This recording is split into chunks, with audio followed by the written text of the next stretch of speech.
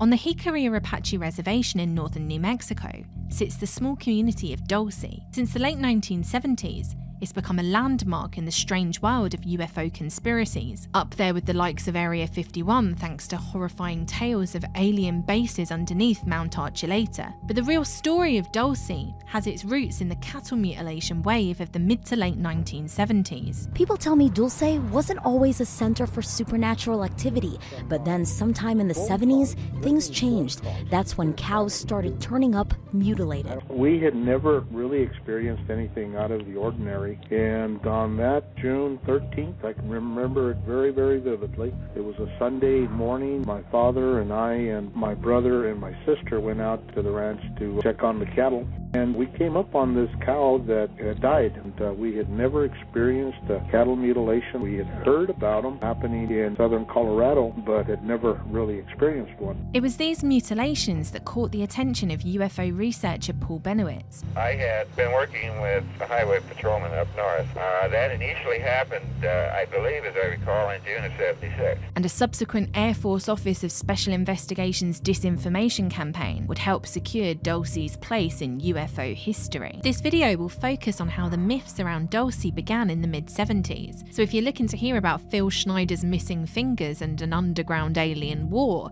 then you might be disappointed. But to really understand those stories, you need to know how it all began with one terrified phone call on June 13th, 1976. This series is brought to you by viewer support on Patreon. You can sign up for as little as £1 a month, which gives you early access to videos and helps to fund the research and creation of these documentaries. Go to the link in the description or the pinned comment and sign up today.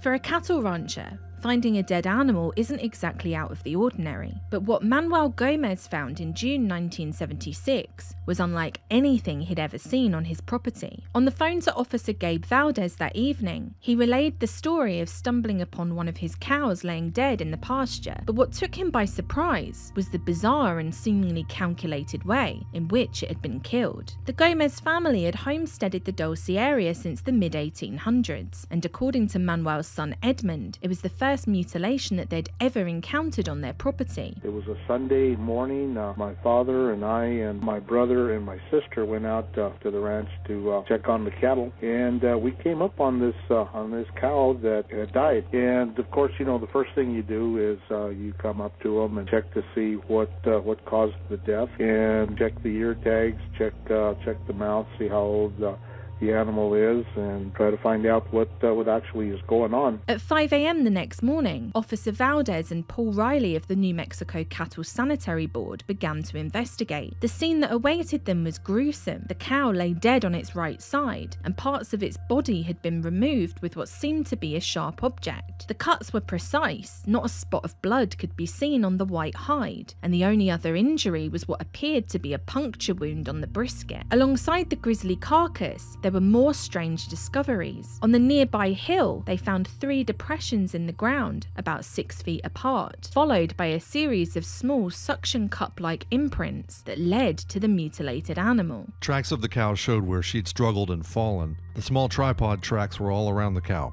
Other evidence showed that the grass around the tripods, as they followed the cow, had been scorched. Left behind in the indentations was a yellow oily substance that nobody could seem to identify. It was all very bizarre, to say the least. When Manuel Gomez had called the night before, he'd made it a point to note that the dead cow's ears were still intact. But now, just a few hours later, the left ear appeared to have been cut off. And if all that wasn't odd enough, he also found circular impressions over the top of his tyre tracks from the day before. Had he interrupted the mutilators the first time round? And did they come back that night to finish the job and take the cow's ear? It might sound a little far-fetched, and some might say that a missing ear could be the result of predators, but that was the conclusion that the 3 men came to as they inspected the mutilated animal. We found that some type of aircraft landed and scorched the grass. We say aircraft, but we don't know what it could be. Something landed there. The case made the local news, hitting the headlines of the Santa Fe New Mexican just a few days after the carcass was found. The story attracted the attention of a local radio DJ named Zane Blaney, who called Valdez to find out more about the strange mutilation. Determined to crack the case, Valdez asked Blaney whether he knew anyone that could come and test the site for radiation, and it just so happened that Blaney was friends with Dr. Howard Burgess. He was a retired scientist who had worked at Sandia National Laboratories up until the mid-1970s, headquartered at Kirtland Air Force Base in Albuquerque. While he was there, he'd worked on the team that had built the first hydrogen bomb, and back in the 50s, he claimed to have seen UFOs at the base too. He also seemed to take a remarkable interest in topics like extrasensory perception, holding a series of lectures on the phenomena in the Albuquerque area. So I do call on Mr. Burgess because he has a lot of knowledge in the field of science that is very helpful to me in conducting my investigation. Burgess conducted radiation testing on the mutilated carcass and allegedly found levels twice as high as the regular background amount. However, it's important to note here that much like the case of Snippy the horse, it's disputed as to whether Burgess took a background radiation reading at the scene. If he didn't, the results are pretty much pointless, but that didn't stop anyone from hypothesizing that perhaps a nuclear-powered aircraft had been responsible for the mutilation. On the very same day as the radiation reading, the mutilators appeared to strike again. According to a local news report, the second dead cow was found around half a mile from the first. The Jicarilla Apache tribal police claimed that it had been dead for around 3 weeks, and there appeared to be some commonalities between the two mutilations, most notably missing organs that looked as if they'd been severed by a sharp object. But I think it's important to highlight here that the animal had been dead for a long time. As far as I know, no tissue samples were taken, so it's hard to ascertain the cause of death and whether or not organs had actually been meticulously cut or just ripped by predators. When I spoke to cattle mutilation investigator Christopher O'Brien, he stressed the importance of one specific factor to look for in an unexplained livestock death. And the first thing I do is I look for cut hair follicles. Nothing in nature is going to cut hair in a straight line. If I find that particular thing, then that is pretty much a slam dunk indication that somebody with, intelligence and with a tool was able to make the incision, cut the hide, cut down through the flesh, and in doing so, they cut the hair follicles. Animals, when they tear, and scavengers, let's say, tear up a carcass out in the West, they tear between the hair follicles. They don't actually cut the hair. I don't know how many of these Johnny-come-lately investigators that have been tramping around claiming to be cattle mutilator investigators. I've been trying to get them to look for this, but not one of them I've ever heard mention cut hair follicles. And to me, that's the litmus test. If you find that somebody did that with prejudice and with intelligence and with tools to create those wounds. I'm not sure whether any of that was taken into consideration, especially considering that these mutilations occurred right at the very beginning of the phenomena. But Gabe Valdez did write a series of incident reports that are worthy of further scrutiny. What you want, what you want, what you gonna do? The incident report on the Gomez Ranch mutilation wasn't written up until the end of 1976, in which Gabe Valdez claimed that he had investigated approximately 23 cattle mutilations in the state of New Mexico within the last 16 months that all seemed to carry the same patterns. The target always appeared to be the animal's lymphatic system, and he wrote that one of the mutilated cows had a high dosage of atropine, a tranquilizing drug, in its blood system. But here's the thing, atropine isn't actually a tranquilizer. It's a tropane alkaloid that can be found in a toxic plant called Atropa belladonna. So it's quite possible that the cow Gabe Valdez was referring to had eaten a toxic plant and died from it. The details in the incident report are incredibly vague, and they're written months after the fact. There's limited information on the mutilations that Valdez was referring to, and it does make it incredibly difficult to figure out exactly what the timeline was. The mid-1970s saw saw a huge wave of mutilations across the American Southwest, often accompanied by helicopter sightings and mysterious lights in the sky. Between October and December 1975, northern New Mexico was hit hard with at least 16 cases, and there were all manner of explanations for what was causing them, from simple predators and neglect to environmental testing and psychological warfare, and, naturally, aliens. Extraterrestrials had been shouldering some of the blame for the phenomena ever since the infamous case of Snippy the horse in the San Luis Valley. She was the first mutilated animal to be connected to flying saucers, and I covered her in the first part of this series. If you haven't watched it, I highly recommend you do, because there's a lot of overlap and lots of connecting rabbit holes. And Dulce is just over the western border of the San Luis Valley. It's very close. Yeah. As the crow flies, it's about 40 miles away. So, you know, we're talking about a region that has reoccurring reports that are reminiscent from one side of the mountains to the other. There were so many cattle mutilations plaguing the state of Colorado that the Bureau of Investigation eventually got involved in 1975. They brought in the State University's College of Veterinary Medicine, and out of the 19 cases examined there, almost half were determined to be willfully mutilated with a sharp instrument. The governor of Colorado, Richard Lamb, would go on to say that the mutilations were one of the greatest outrages in the history of the Western cattle industry. These unexplained livestock deaths dominated the newspapers, and the Gomez family were well aware of the phenomena too. Oh, I knew all about the mutilations before we ever had one here. I read about them and heard about them in Colorado and other places. In his incident report, Valdez writes that he'd been working with a sheriff named Tex Graves from Logan County, Colorado. Apparently, Graves had been unable to get cooperation from Colorado State University, and that's one of the reasons why Gabe stepped in to help. It was Sheriff Tex Graves who told me, "Linda, I'll save you some time.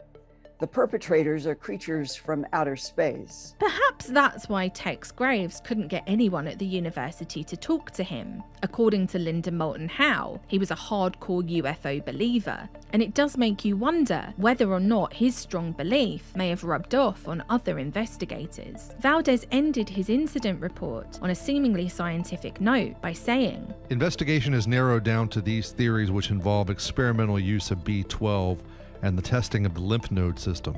During this investigation, an intensive study had been made of what is involved in germ warfare testing and the possible correlation of these three factors: germ warfare testing, use of vitamin B12, and test of the lymph node system. Investigation is continuing on this case. In the book Mute Evidence, writers Daniel Kagan and Ian Summers have an interesting take on the relationship between Gabe Valdez and Howard Burgess, writing that when Burgess, seemingly educated, seemingly versed in the sciences, implying that he held all kinds of top secret clearances from Sandia Laboratories, first showed up in Dulce in 1976, lugging his Geiger counter, Valdez figured he had finally met an expert. They point out that the source for so much of the information included in the incident reports comes from Burgess, that Valdez leaned on him heavily for scientific explanations, and in turn, Burgess leaned on Valdez's official incident reports to lend credibility to some of his theories. Now, I'm not in the business of creating my own conspiracies, but some of these connections are definitely worthy of further scrutiny, and the biggest corkboard you've ever seen in your life. You've got Howard Burgess, a man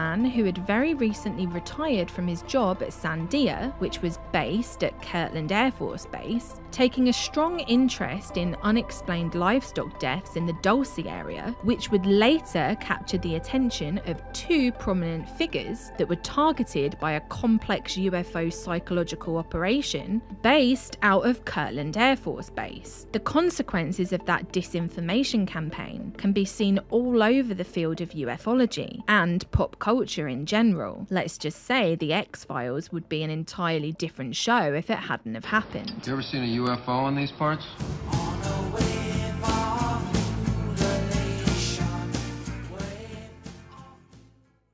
At 7:30 AM on the 24th of April, Gabe Valdez received another frantic phone call from Manuel Gomez. He'd last seen his 11-month-old bull the evening prior. It was seemingly happy and healthy, but by 3 a.m, it was dead. 1977 had been a seemingly quiet year in Dulce on the cattle mutilation front, but now it seemed like the mutilators had struck again, and this time, things were going to get a lot stranger. The cuts on the animal appeared to be surgical, and there was light pink blood in its nose, but that wasn't all. There were visible bruises on the brisket area of the animal, almost looking as if some kind of strap had been used to lift and lower it. Valdez found what he claimed to be 4-inch round footprints, and he even went so far as to write in his report that the footprints led to the animal and back 100 feet, where they apparently returned to a hovering aircraft. But how did Valdez know that an aircraft was there? In his book Dulce Base, his son Greg writes that it had become common to see strange lights and unmarked helicopters on Mundo Ridge, directly behind the Gomez property. A visitor at the Gomez ranch claimed to have heard a low-flying aircraft the night of the mutilation, but there wasn't any definitive proof that one was there. Valdez still included it in his report, and went as far as to theorize that the animals were being picked up by the mysterious aircraft, mutilated somewhere else, only to be dumped back where they were originally taken. Valdez and Burgess took samples of the bull's heart and liver, and Valdez made it a point to note that the organs had the consistency of peanut butter and were white and mushy. Sounds incredibly appetizing. They sent samples of the heart and some of the bones to Dr. Donald Peterson at Los Alamos Laboratories, and samples of the heart and liver to a private laboratory called Schoenfield Labs, which was run by Robert Schoenfield, a friend of Howard Burgess. Schoenfield claimed to have discovered that the liver contained 4 times the amount of phosphorus, zinc, and potassium, and was also remarkably lacking in copper. The interesting thing that we found, and once again, we don't know what it means, but on the control sample of good liver, we found it had copper, which is a normal thing found in living tissues. But in the mutilated animal, there is absolutely no copper in the tissue, and the liver gives the impression that it may have had a very heavy dose of microwave radiation. At Los Alamos, however, the findings were less than spectacular, and Dr. Donald Peterson would claim that it was difficult to draw definitive answers because the samples had been frozen, a charge that Valdez emphatically denied. I don't even think they tested those samples. Howard Burgess says they couldn't have. They had the report out in less than 36 hours, and it takes longer than that to run a culture. We didn't freeze them. We did everything right.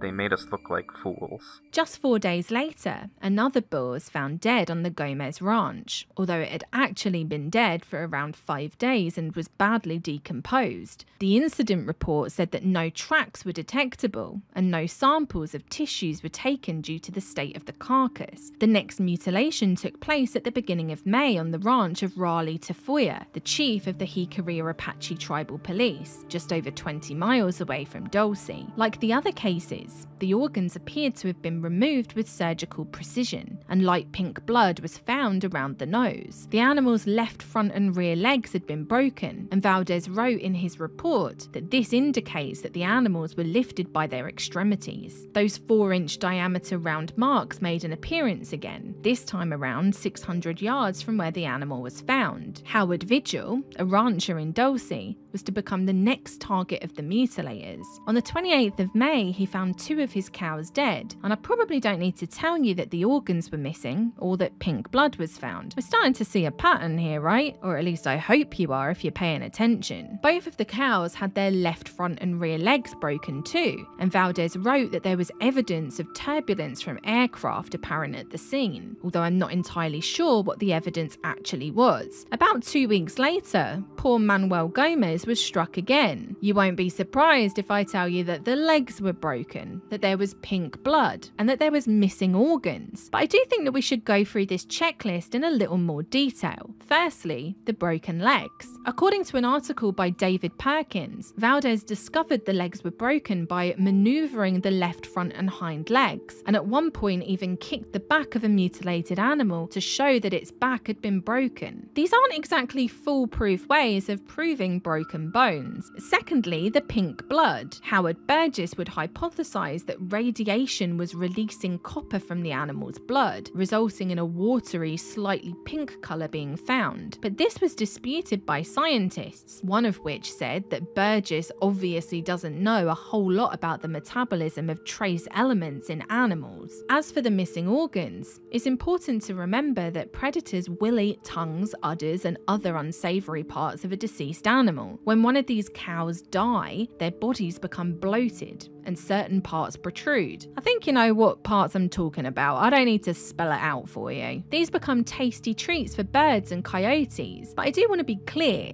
I'm not trying to be a debunker, and I'm not saying that this is a foolproof explanation for some of the missing organs. But I do think it's important to point out that the majority of so-called cattle mutilations do have reasonable explanations. Even researchers like Christopher O'Brien will tell you that most of these mutilations can be explained, and there's only a small percentage which defy any explanation at all. Out of the 200 cases that I investigated, I figure about 160 were equivocal. It could have been misidentified scavenger action. It could have been some mundane explanation besides somebody actually with intelligence and tools doing that to the animal. And that leaves about 20% or 40 cases. And out of those 40, I'd say 8 to 10 defy any sort of explanation. So we're talking, what, 5, 6, 7% are high strange cases that can't be explained. Unlike other investigators who go the opposite direction, they say 160 cases are high strange and 40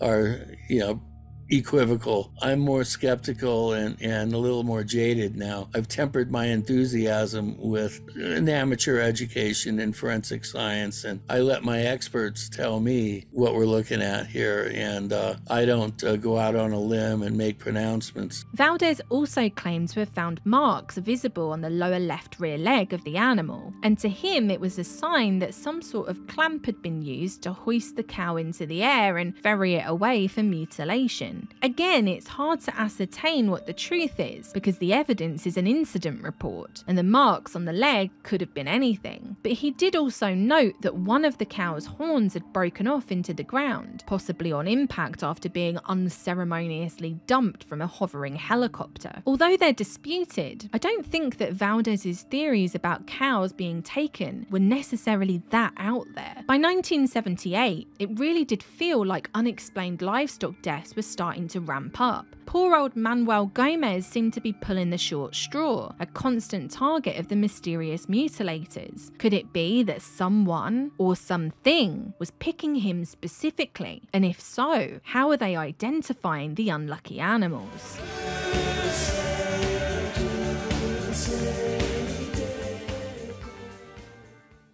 On July 16th, Howard and Gabe decided to take matters into their own hands and try to get to the bottom of what the hell was going on at Manuel Gomez's ranch. The incident reports all seemed to point in one direction, up. And if the cows were being targeted from above, then it wouldn't be beyond the realms of possibility to assume that certain cattle were being marked in advance, making it easier for them to be spotted by hovering aircraft. They decided to test their theory under the cover of darkness, rounding up Gomez's herd through a cattle chute where they would then check the hide with an ultraviolet light. So we took ultraviolet with some special filters and ran the cattle through it, and what appears to be markings glowed under ultraviolet. It's invisible to the normal eye, but under ultraviolet it does glow.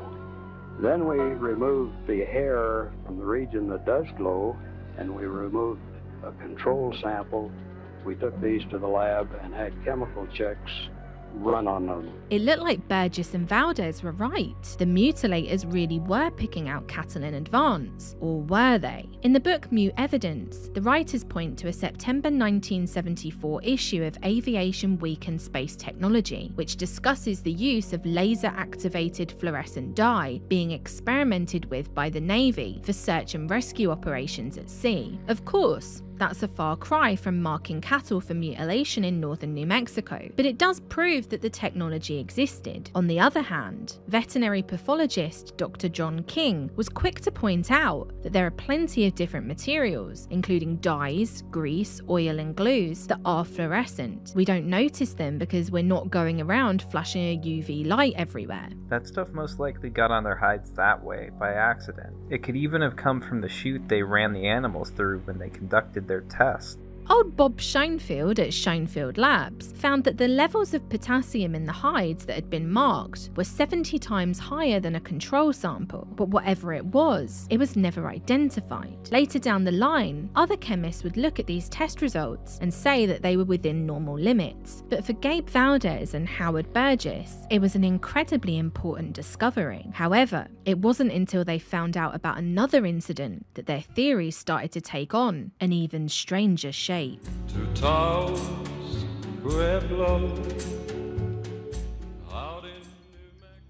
On the 2nd of July, 130 miles from Dulce, and exactly 2 weeks before the UV experiment, members of 3 families in the small community of Taos witnessed a peculiar light in the sky. I had just gone to bed and suddenly the room lit up with a bright orange light. I thought maybe the neighbors were throwing firecrackers. I went to the window and opened it, and I could hear a kind of cracking noise. The light was so bright I could see for some distance. At first, I thought the neighbor's house was on fire, so I went to the other window. I saw this form. It wasn't a definite form, but it was roundish and about as big as 2 cars, maybe bigger. By then it wasn't orange anymore. It was sort of a gray color. It stayed for about 2 minutes. I rushed into another bedroom and opened the drapes, and it took off to the north and disappeared in 2 seconds. Whatever the mysterious craft was, it hovered over a 500-gallon fuel tank and a pickup truck that belonged to Leroy Graham, leaving behind a thin layer of grey powder on the roof and windscreen. It was collected in a small jar, and once Howard Burgess got wind of the story, he made his way to Taos to see the material for himself. It was described as looking like paint chips, and he soon took the anomalous substance to, you guessed it, Schoenfield Labs, where Bob got to work with his analysis. Much like the hides of Manuel Gomez's herd, the chips contained high levels of potassium and magnesium, and Bob was quick to point out that this wouldn't occur naturally in the air, that it must have been moved by something or someone. The story of the Taos flying saucer got written up in a small booklet by a local artist named Peter Wood, and it's incredibly difficult to find. However, it did get a mention in the Taos News, and it references a police officer's description of the craft as sophisticated and something unavailable to humans. Could this peculiar UFO sighting be linked to the mutilations that had been plaguing Dulce? It seemed like a distinct possibility, especially given the witness reports of orange lights over the Mundo Ridge. But believe it or not, Manuel Gomez was about to uncover something even more peculiar.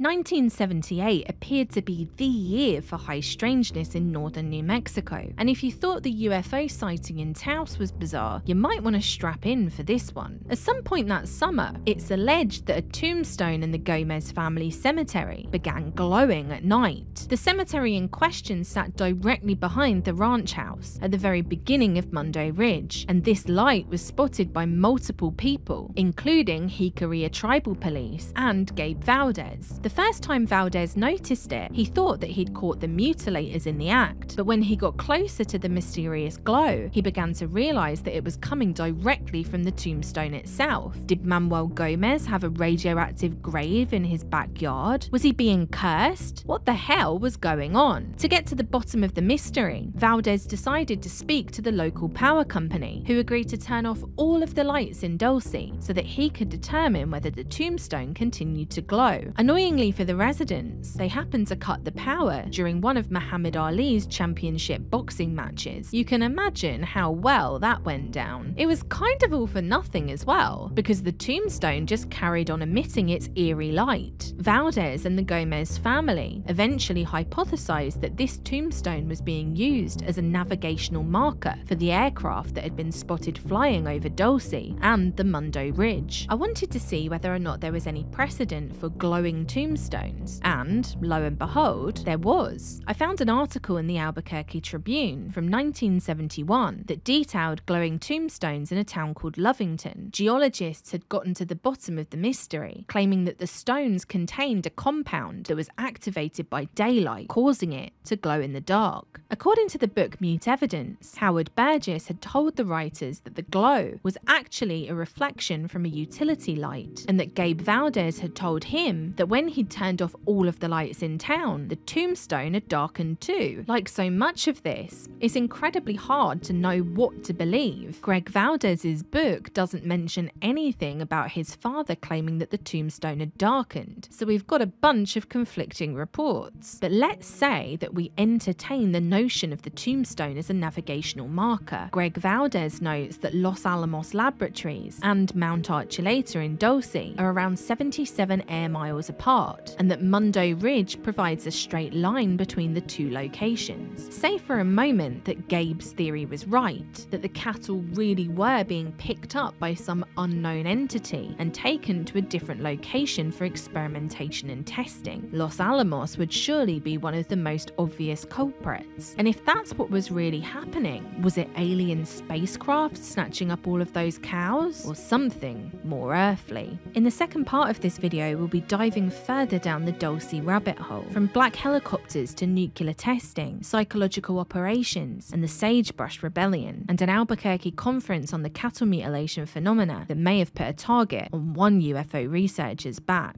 If you like this video, then make sure to subscribe and consider supporting my Patreon. It's through viewer support that I can continue this research and continue making these documentaries. And with that said, I'll see you next time.